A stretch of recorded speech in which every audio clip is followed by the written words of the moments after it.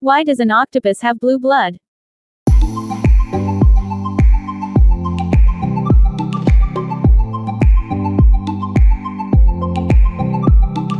The blue-hued blood of octopus is attributed by their oxygen transporter protein called hemocyanin, a respiratory pigment that contains a high concentration of copper atoms that carry and transport oxygen from their gills to their bloodstream and then to their body cells.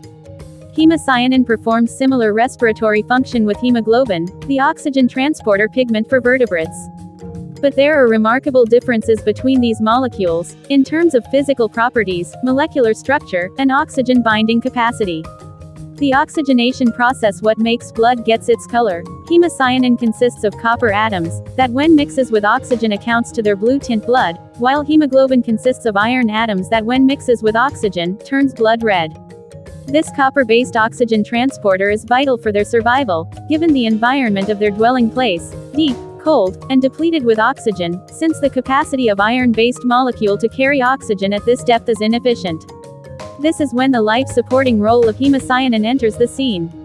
Hemocyanin's larger size is attributed by their free-floating nature within the mollusk's circulatory fluid, and therefore can exist in greater density.